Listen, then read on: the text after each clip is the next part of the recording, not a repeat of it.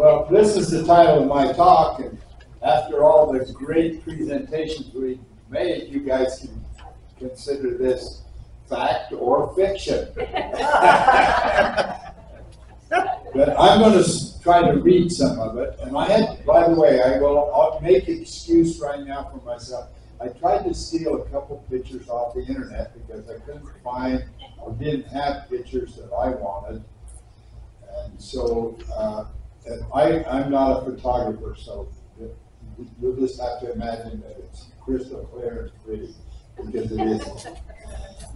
All right, the route Antonio Armijo followed in 1829 between the San Juan River and near present-day Four Corners to the Spanish Trail on Utah Hill, west of St. George, Utah, was still a subject of considerable interest. In particular, the question of the path his caravan took on reaching the Coxcomb, just beyond the Paria River, that of the Hurricane Fault, further west, and the direction they took at the junction of the Virgin River and Santa Clara River are still being debated. And people still have strong views on those questions. Well, in 2004, that was the last page conference, I believe, too, was it not? Okay, so I examined the water supply papers of geographer Herbert E. Gregory in the region of northeast Arizona. And I concluded that Armijo's party followed the path that provided ample water, in some cases the only path with water, for a crew of 60 men and possibly 100 horses and mules. You've got to remember, this is not a small party. 60 men. It's a big group.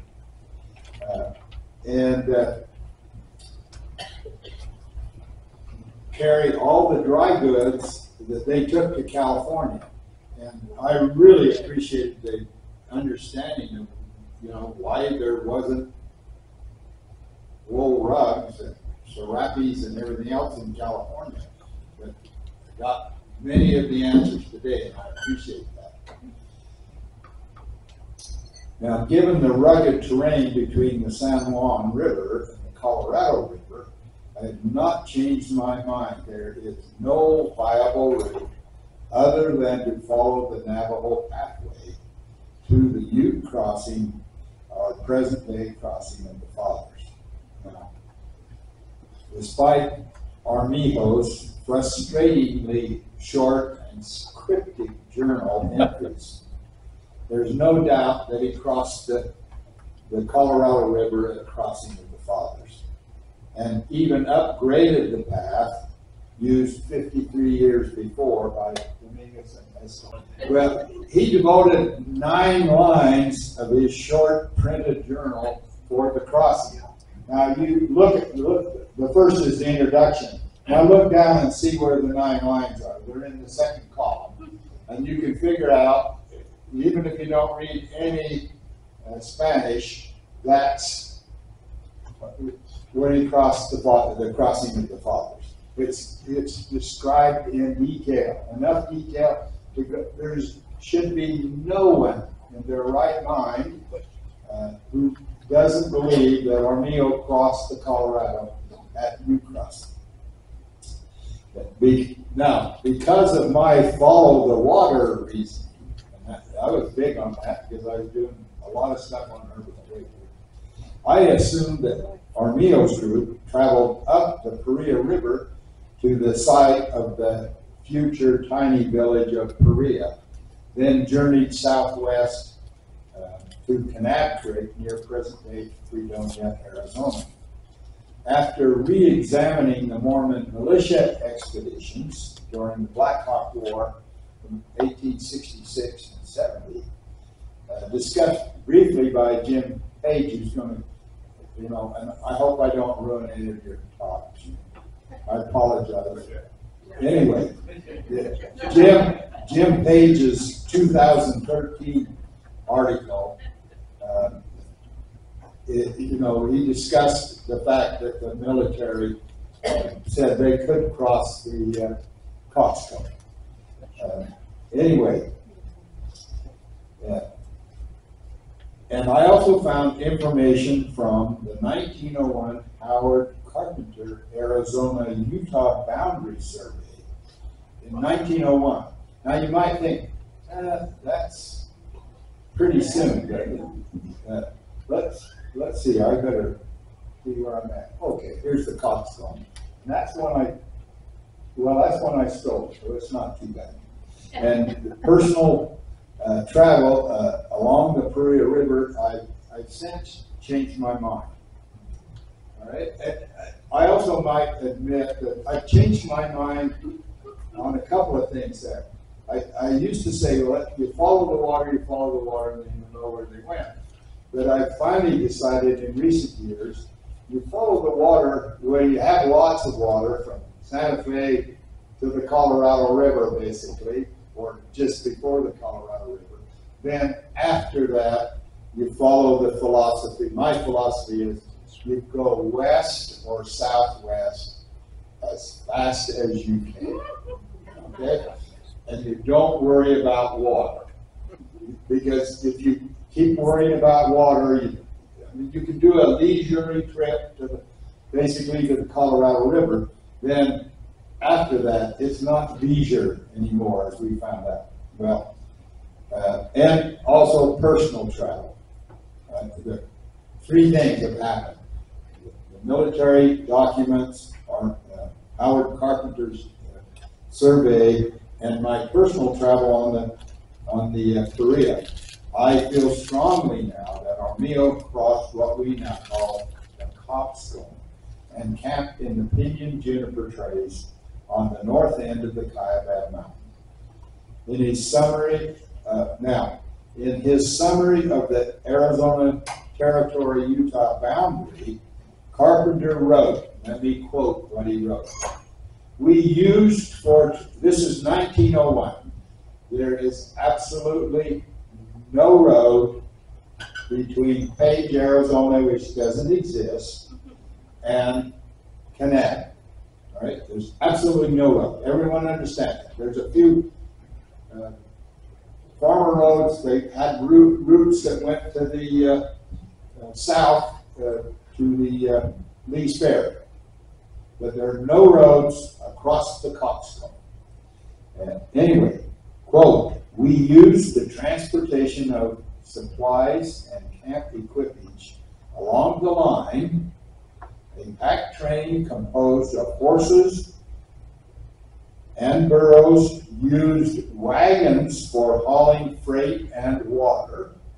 So this is the things they had to have to do the boundary survey. From the initial corner, all right, Nevada, Arizona, Utah corner, as far east as the Colorado River. Bam! I couldn't believe what I was reading. They used wagons all the way to the Colorado River. It changed my mind.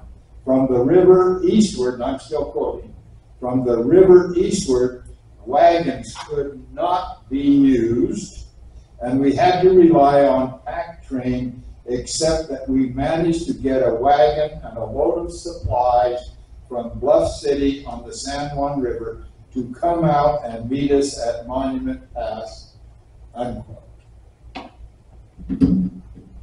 1901, Carpenter took a wagon across the Costco. Now you say, well, that's easy to do. Just go on up to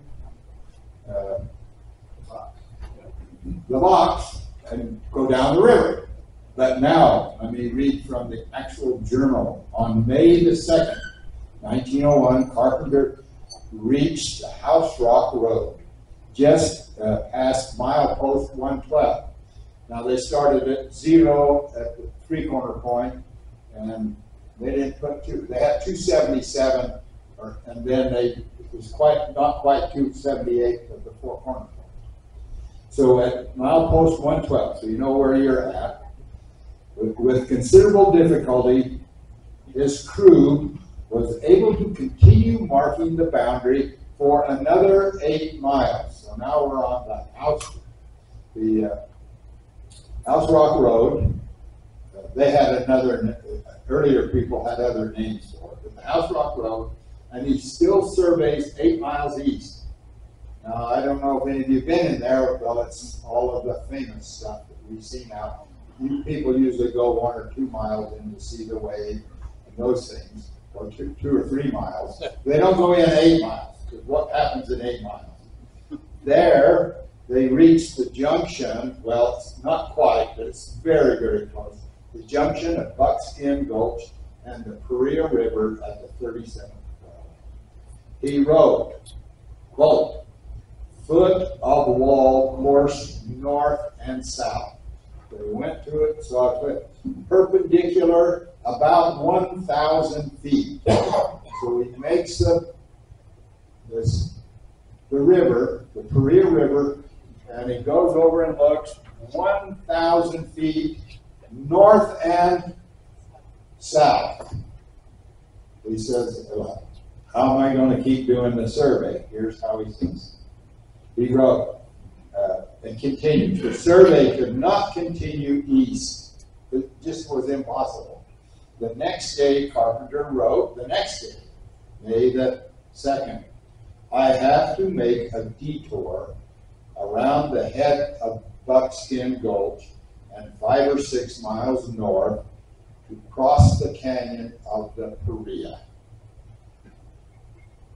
And let's see, even if you go to the head of Buckskin Gulch, and I think some of you have been down the road know where that is, 5 or 6 miles north is where? Not Paria Township. Not even close. It's at least 20 miles, or thereabout, 15, 20 miles south. Carpenter and his crew found a wagon crossing of the Coxcomb that was at least 15 to 20 miles south of the Paria Township. Despite the continued difficulties, the survey was able to mark the line, and with some offsets, until they reached the Colorado River cliffs on the 8th of May. So that gives you some idea. The only place to cross the river and continue their survey east was at crossing of the Fathers, at least at the 37th parallel. Carpenter's crew hired boats from Leesbury. Oh, Leesbury's there, though. I guess you can still get across the river there. To get his crew and supplies across the river. His horses and mules were forced to swim behind. We've already learned about how good horses are in swimming, and that's what they did in 1901 too. Because of the establishment of the ferry, few people, primarily prospectors and maybe a few others, would attempt a crossing of the Colorado River at the historic place until work began on the Glen Canyon Dam in the 1950s, late 1950s. And then, of course, they bury it, so unless you have, your underwater gear, you probably can't cross that area. Carpenter's survey continued to follow the 37th parallel to Four Corners. I feel confident that Armijo's party followed the water from the San Juan River to Ute Crossing. Then, from that time forward, they went westward, west or southwest, whenever possible, to save time. There's just no question after that.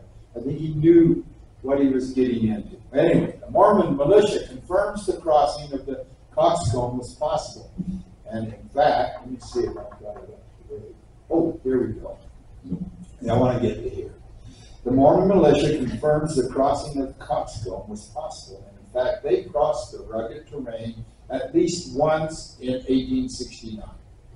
Even though Armijo would have plenty of water by traveling north up the Paria River, then when they reached the Coxcomb region, traveling north was the wrong direction for him, and his party may have found other difficulties. At a place on the Paria River called the Box, It looks pretty good from here, though. It probably looks blurry or something to you, I don't know. The Mormon militia noted as they traveled down the Carib in March 1869, so there are several expeditions. They're fighting the war with the Navajo. Because the Navajo keeps coming to Utah, stealing stuff, horses, whatever, taking them back across the river that you cross. This is the lowest. Now, this is what they wrote in March 1869. This is the lowest point we can take a wagon with safety, as the bottom is considerably washed out and quicksand bad. That's 1869. Now, the description reminded me of an experience I had with a group of geologists on a conference field trip into the Grand Staircase Escalante National Monument in 1997. The plan was to drive down the river, which we started, from Korea Township, through the box, and come out on the Cottonwood Road in Highway 89. Some of you may have even done it. The second of about 20 four-wheel drive vehicles got stuck in the quicksand. Personal experience. Things haven't changed much since 1869 to 1997. It took a party of of course I didn't help much because I'd be just in the way, but it took the party nearly 2 hours to get the vehicle out with modern equipment and other vehicles to pull and strain, and needless to say, we had to reverse our path to get out before the daylight would be gone. This was in November, by the way. Journal entry, November 3rd. Give you some idea. We had to get out, even feel sort of safe after dark in that area. It's not the way to go. Okay? The Mormon militia told you that. And I know Paul had some great pictures of a horse with some people caught in a little quicksand pond in one of the traces things. It's tough going through that. Another group of Mormon militia in November 1869, this is several months later, were chasing Navajo Indians who had stolen horses from Mormon settlements north of St. George. And the group went to Ute Crossing to possibly intercept the thieves. So they headed out from Kanab, went over down through the box and over, because they had figured out ways to get around the quicksand. And they were on their way, they didn't find anything. They were on their way back to Kanab, and they noticed a trail of fresh tracks that went south across the north end of the Buckskin Mountain. The report reads, I quote, "There were about 12 horses, and we thought 2 Indians." By the way, Indians is not spelled with a capital I. In 5 minutes, we set our pack mule onto Kanab with our blankets and provisions by an Indian, a friendly Paiute, by the way. And we took the trail straight across the Buckskin Mountains into the Great Gulch, i.e. Upper House Rock Wash, on the east side of the Buckskin Mountains, over a steep backbone of rocks, down a wash into the Paria. They did it. They were already riding horses across it. Now, let's see. I should read the rest. The posse of 5 men caught up with the thieves, but they were too late to safely get the horses back without loss of life, since the Indians had the advantage in the protected canyons heading north now towards the crossing of the Fathers. They went on home, but may have injured one Indian with some gunshots. Armijo's journal seems to indicate that their group crossed the Coxcomb. If you read it, we talk about 9 lines for the Colorado River. It's about 20 letters crossing the Coxcomb. Okay, I mean they don't talk very much about what they did, and they on an old Indian trail and did not travel up the Korea River. I actually think they just happened to run on to a good Indian trail that went across the Costco, and they just followed. Our English translation, in fact, reads, "At the top of the tree-covered ridge, no water." Now, maybe they're talking about after they went through the coxcomb or the box, but I don't think so. Anyway, the evidence for Armijo's caravan crossing the coxcomb is very strong. The information about Armijo's journey from the coxcomb to the Hurricane Fall in the journal entries is only 4 lines long. Now we got to go all the way from the coxcomb to the Hurricane Fall. 4 lines. If we went back to it, you could probably find it. By the way, I explored the Korea. I'm just add this. It's not on the paper. I wanted to go see this, the Gregory pedestal, which is right along the Korea River. A wonderful. I mean, it's about 75 or 80 feet tall, and it sits right on the river. And one time I went up the river, and when I crossed the river, I noticed there was a lot of water. But one time I was young and ambitious in those days. I walked up, it was running pretty badly. I guess I'm lucky to be here to give that talk, because I walked across an absolutely muddy, ugly river. He said I will never do this again. I haven't. But I had to throw a pair of shoes away. Fortunately, I had an extra pair with me because I kind of thought they'd get wet, but I didn't think they'd get destroyed. When I tried to cross the Korea River, just get over and get a decent picture. I've been back a couple of times since. Wonderful thing to go do. Go do it on a nice, dry, when there's nothing, and go up the Cottonwood Road and come down the river a little ways if you want to find it. It's a beautiful sight. Anyway, I forgot. Oh, the information about Armijo's journey from the coxcomb to the Hurricane Fall in the journal entries is only 4 lines long. There are several places that the Colorado Red Pueblo could be located. I'd like to find the one you think it is. But has many choices for an ancient Indian village in the region east of Kanab, December 13th, by the way. I wrote longer than his village.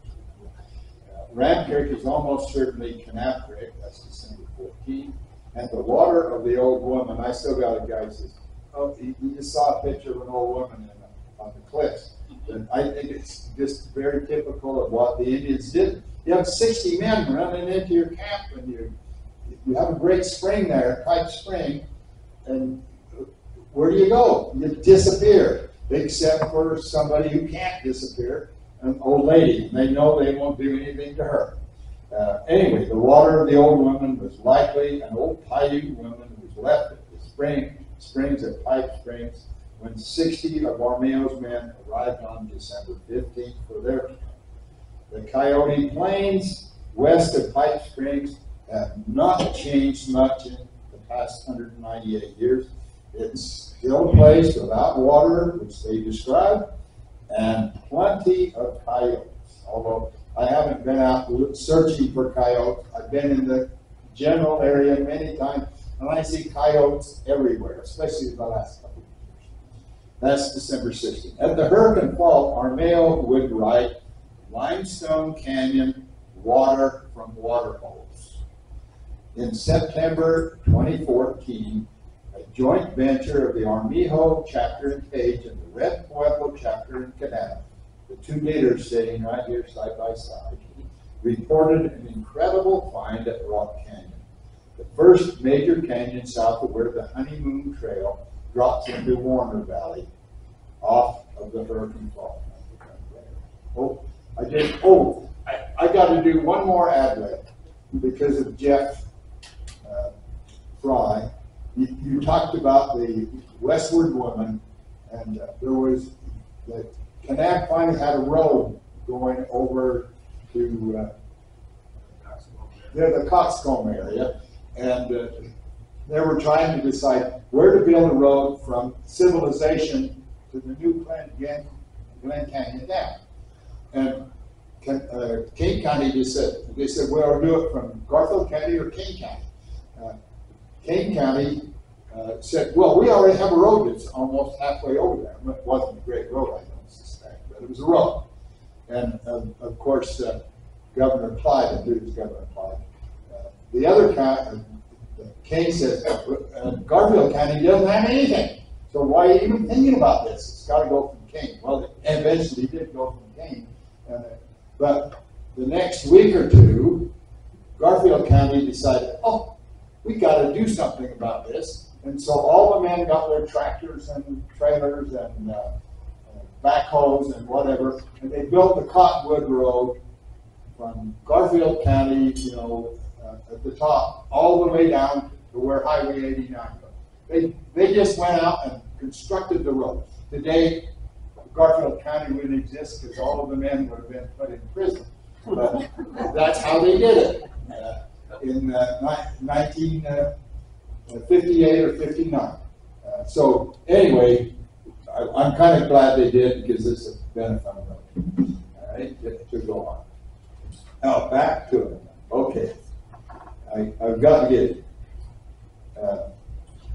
The author, me, after being directed to this site by Jim and Paul, walked down Rock Canyon to see innumerable waterfalls.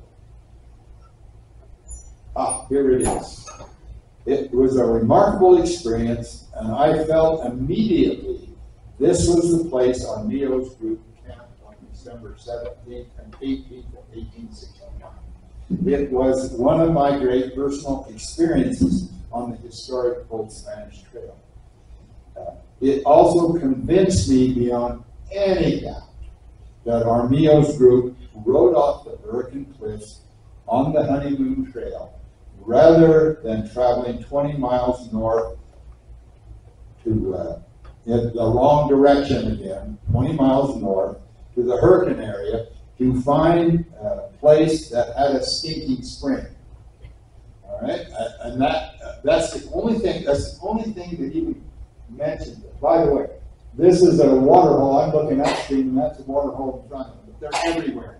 Now, I hate to say it. When I was there, it was the height of the drought in 2001, and there was no water there. But Paul and Jeff will verify there's nearly always water in that cave, even to this day. I bet if you're over there now, you'll find it, especially after next weekend. Okay, this is what it looks like. Did you see that little mountain peak in the back? Little Creek Mountain Mesa? We have a laser pointer. Oh, I do. We're It's the little green bar right above the arrows. oh, the little green, this one. Well, you know where it is. You can see Paulus point on there. Okay. I love that place because this is what it looks like from there. You can look down 2,400 feet. Basically, the first 1,400 feet is to the Unicurret Plateau. Then the next 1,000 is the Hurricane Cliffs. And where did you say that was? Right above the arrow keys, there's a little green. Oh, yeah, there. Okay. Bingo. Guess what that is? That's what Limestone Canyon or Rock Canyon, what they call it. That's the canyon. This right here. Get back to the microphone. Oh, okay. That right there is the Honeymoon Trail. Go off the cliff. It's the only place for approximately 35 or 40 miles from Hurricane South that you can cross the Hurricane Cliffs. And lo and behold, that canyon's right there with all the water. And the next day they're talking about a stinking spring. And but anyway, by the way, this canyon, I looked on every map there is, and I couldn't find a name for it. And everybody, BLM, no matter what, there's no name for that one. And this is Fort Pierce Wash.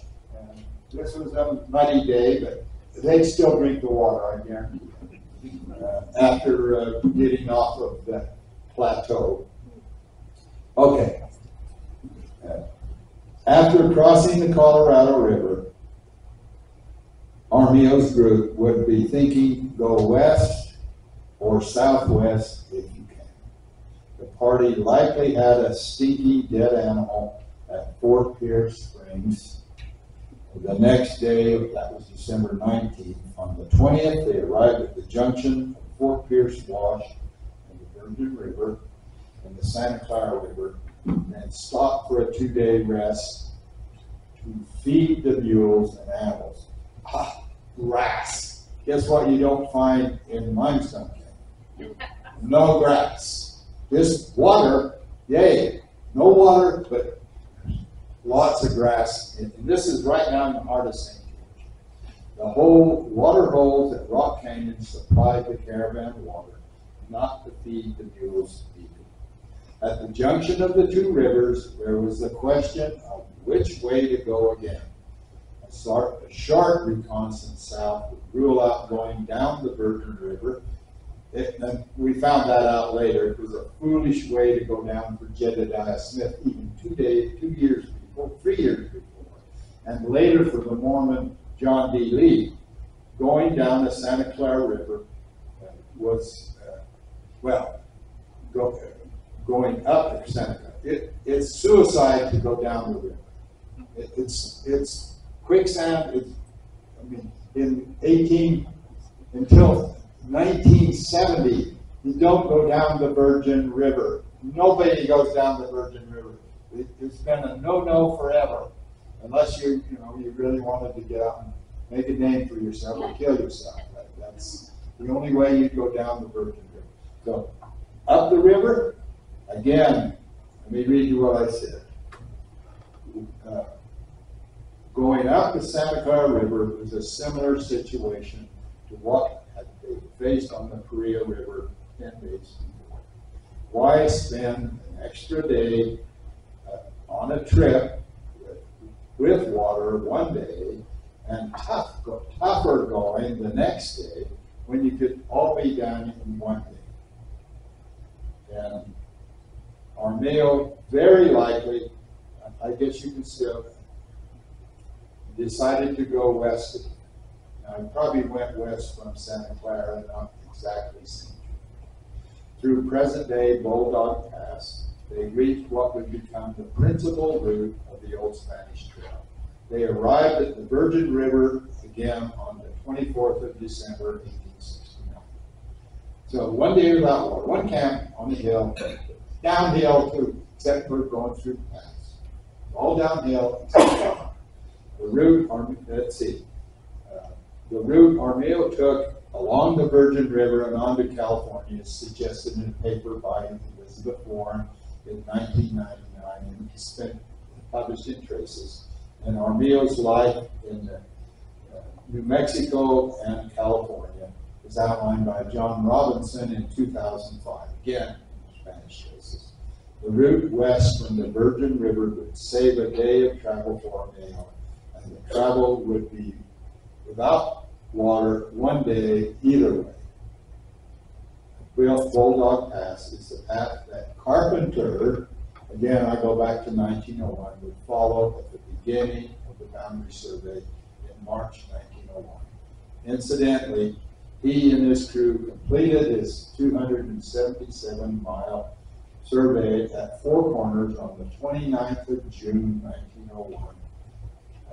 And I think it was 98 degrees, and then the final thing, it was 102 degrees when they actually finished. So they got done just in time.